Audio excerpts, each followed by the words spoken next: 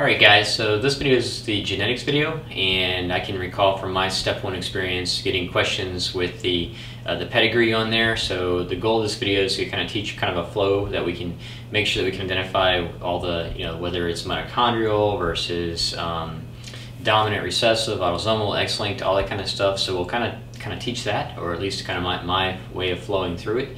And make sure that you understand how to put stuff into categories. I mean, this is kind of a laminated sheet that I had made for myself, just so I can memorize all the autosomal dominant conditions and the recessive and so on. So it's a key piece. So we'll kind of do several videos here, and we'll try to cover as many questions and many question types as we can. Hopefully, so you won't see any questions for the first time on your STEP exam. So hope you like the video. Alright guys, so here is the genetics video, and a question like this you're definitely going to see on the STEP exams. They're going to give you a pedigree for your answer choices, and you'll have to kind of determine a diagnosis.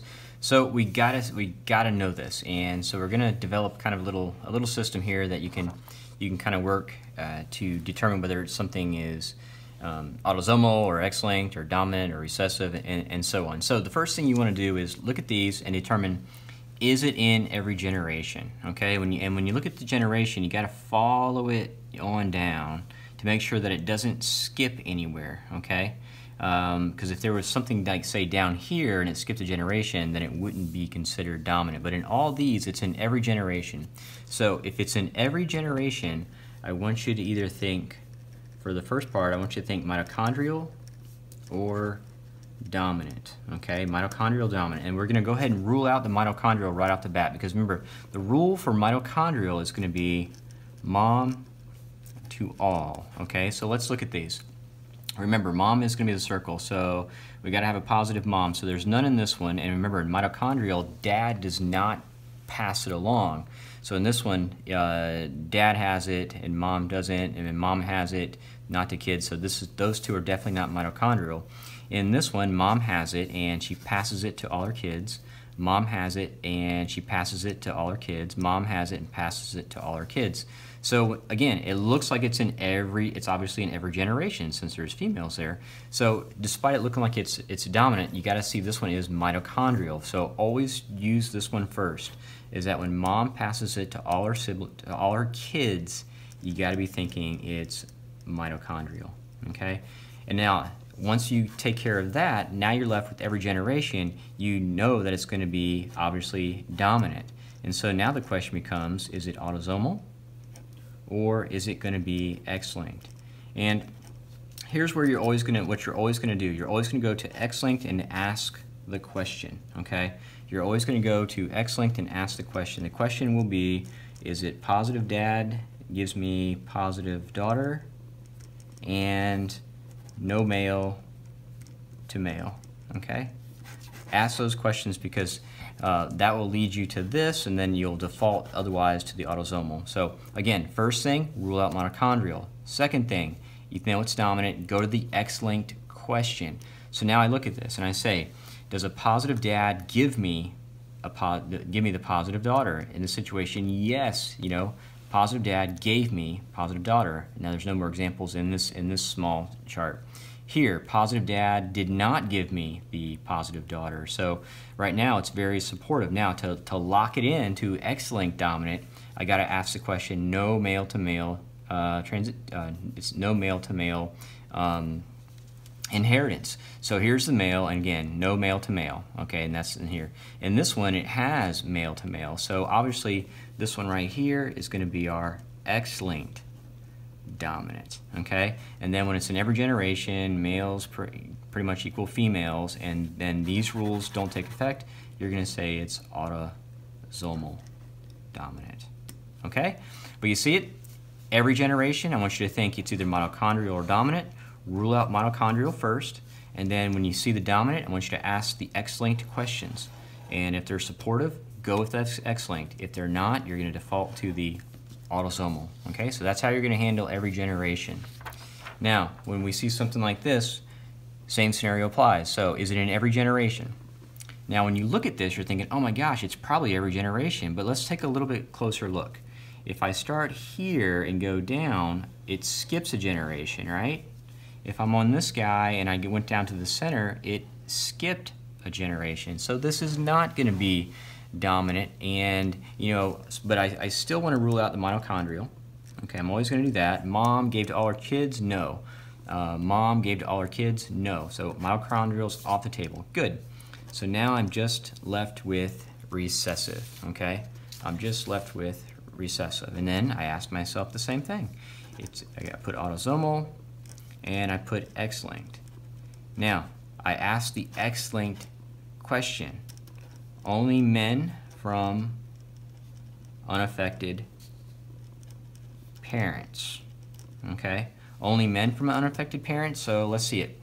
Here's unaffected parents and only men. Check. So this one could meet the criteria for X-linked recessive. Unaffected parents, and I got a female, so that one doesn't meet the criteria. So again, I just want you to ask the X-linked question, and if it's supportive on this, then you're going to go with X-linked. And again, no, there should be, yeah.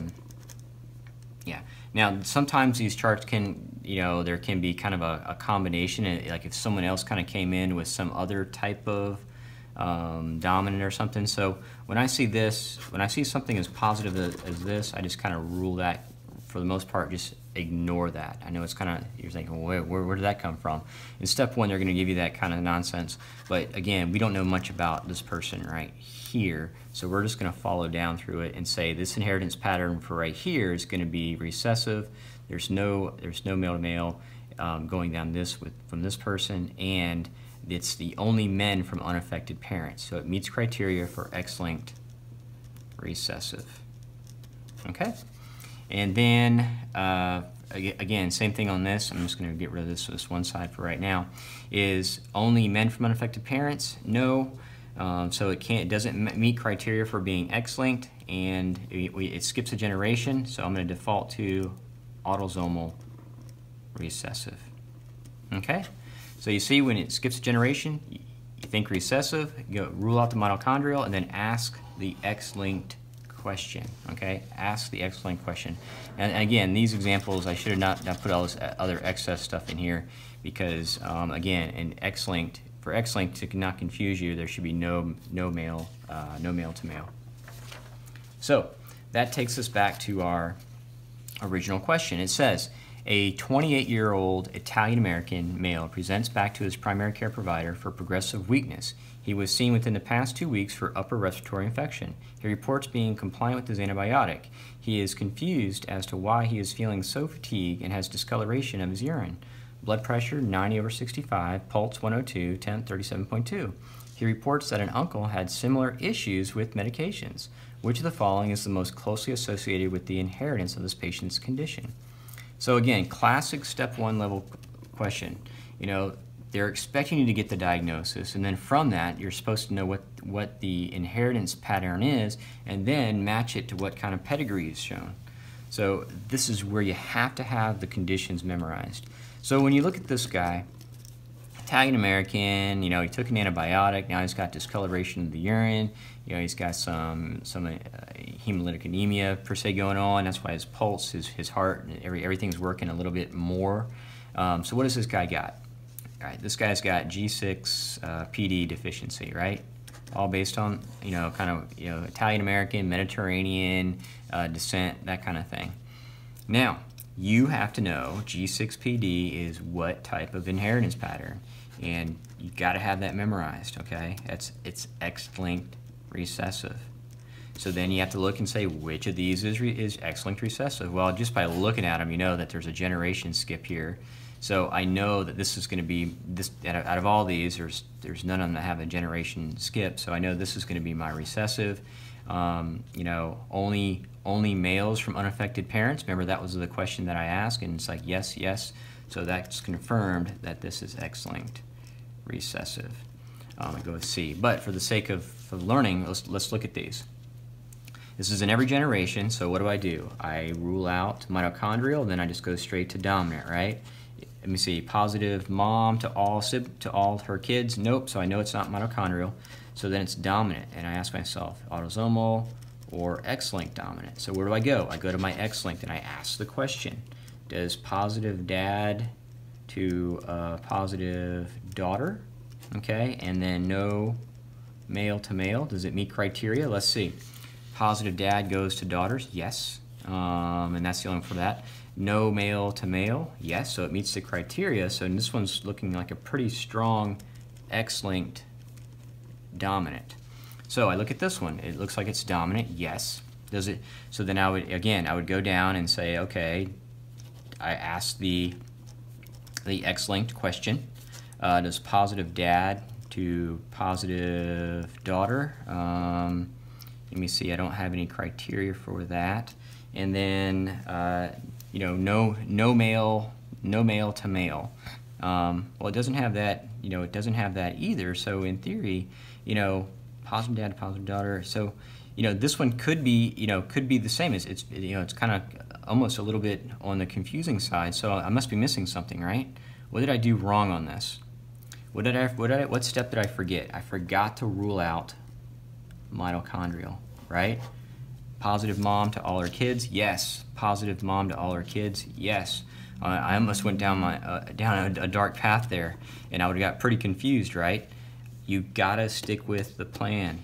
And so whenever you see, again, it's even though it looks dominant, I almost went straight to this. I gotta rule out mitochondrial. Always do that first. But back to this question, it's G6PD. You gotta know it's X-linked recessive and use the flowchart, and you'll get all these questions right. This one says a 12-year-old is suspected of having an inherited disorder. A pedigree analysis shows the following pedigree. It says the patient is most likely suffering from which of the following. This is another way that the STEP exams will test you. So is it every generation? Yes, but again, I better do what? I better rule out mitochondrial first before I say it's dominant. But I'm going to set this up just so I can, you know, just so I can kind of have some type of system. So mitochondrial, positive mom to all her kids, no. So mitochondrial is ruled out. Good. So I know it's dominant. So then I go there and I say, what are my questions? What are the X-linked questions? Positive dad to positive daughter, and then no male to male. Okay. All right. So positive dad to positive daughter, yes, meets that, and then no male to male, good. So it meets criteria for being autosomal. X-linked dominant. Okay, X-linked dominant. So then I have to say, okay, which of these following or fall in that category? And again, this is all, you got to have this memorized. Hemophilia A, that's X-linked recessive. Beta thalassemia, autosomal recessive. Hypercholesterolemia, autosomal dominant. Von Willebrand's, autosomal dominant. Fragile X, X-linked dominant. Okay, you had to know what this is. Follow the flow chart, mitochondrial, and then look for the autosomal. Ask the X-linked questions. You knew it was X-linked dominant, and then you got to know the categories. It can be as simple as that, or they could put descriptions of these down here. But if you know all those ways, all those type of scenarios, there's nothing they can ask you on step one that you won't be able to get. And then a different question that I've also kind of seen how they can ask it is this. In the above pedigree, what is the probability that A is a carrier of the trait? Okay. So when I look at this, I'm like, all right, so the parents didn't have it, yet these kids did. They're asking, what's the chance that this person is a carrier? Now this is just some basic math stuff here. So I think, you know, back to the whole high school biology class. And so the parents, right? Let's just say mom and then dad's over here. And let's just use, the word letter A. Okay, big A and then little a, because obviously this is some type of recessive gene here. And then dad, big A, little a. And then it's this little a that's all messed up, right? It's a little a that's all messed up.